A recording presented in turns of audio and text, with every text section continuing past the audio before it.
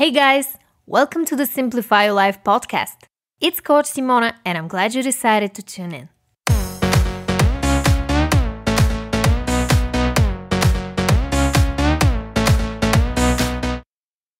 What's up guys?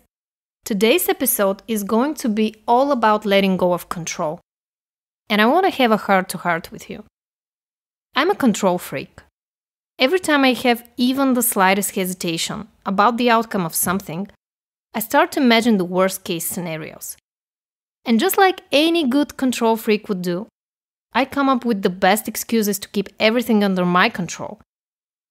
Sure, it may be common sense that some circumstances you just can't control. How can you prevent an outcome if it depends on external circumstances or people?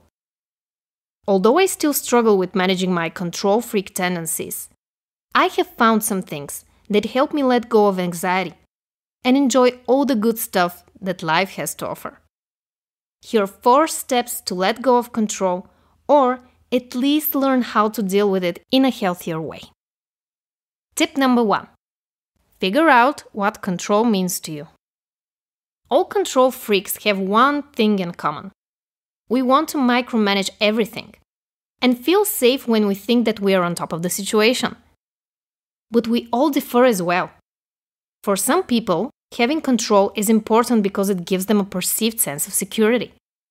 For others, control is a way to exercise power over other people. And then, there are those who want to control others because they fear that if they don't, they will get betrayed in one way or another. Whatever the reason for your controlling behavior is, you need to address it and confront the hard truth. Ask yourself the following introspective questions. What do I fear will happen if I lose control over this person or situation? What does control mean to me? Was there a situation in my past where I felt completely helpless and promised to myself that I would never feel like that again? What does control give me? And what does it take away from me? When you answer these questions, you will have a clearer picture of what your relationship with control actually is. Chances are you're going to find out that it's a toxic one. Tip number 2. Write down the worst-case scenarios. There's an awesome exercise that I learned from Dale Carnegie's book, How to Stop Worrying and Start Living. Whenever you start worrying about something, which is essentially where control comes from, ask yourself one simple question. What is the worst thing that could happen?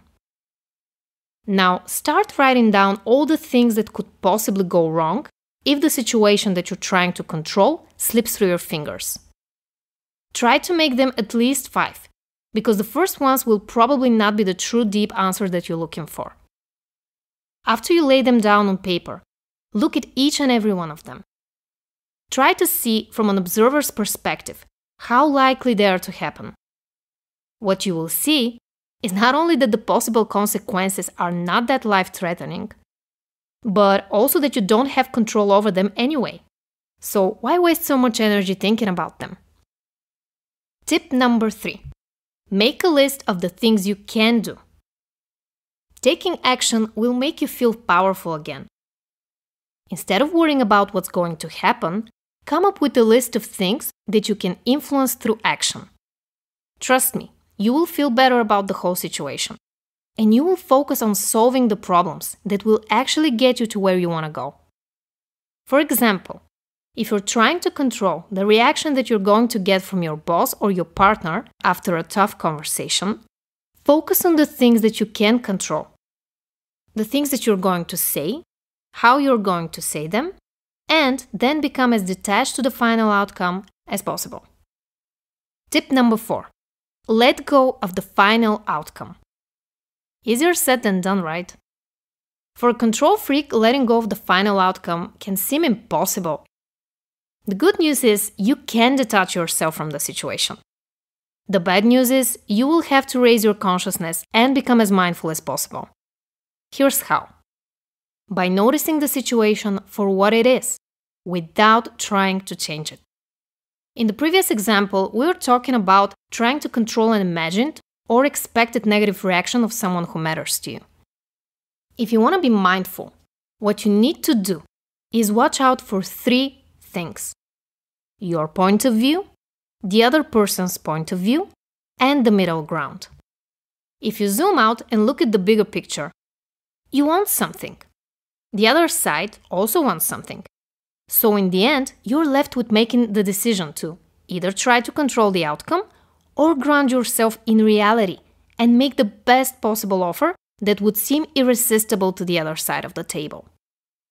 When you stop thinking about yourself, you will become more empathetic and more grounded in reality. By being mindful of the situation and tuning into your body instead of trying to control everything that happens, you will find that the outcome will not only be better than you expected, but you will actually gain more control by surrendering control in the first place. At the end of the day, control is a shining armor that we put on ourselves because it protects us from getting hurt. But that armor can become extremely heavy, especially if you make yourself wear it 24/7. If we want to live life to the fullest and experience true joy, we need to learn to let go and simply let life happen. You're not a victim of your circumstances if you lose control. But there is a good chance that you will become a victim of your own negative thought patterns if you don't. And let me remind you of my favorite saying: life is not meant to be understood. It's meant to be lived. So go out there and make the most of it. Alright guys, that's all for today. Thank you so much for listening to this episode. If you liked it, you know what to do. And please subscribe to my channel if you don't want to miss out on my weekly episodes. Oh, and one more thing. Let me know in the comments below, how do you let go of control? I love you guys, and I will talk to you in the next one. Bye.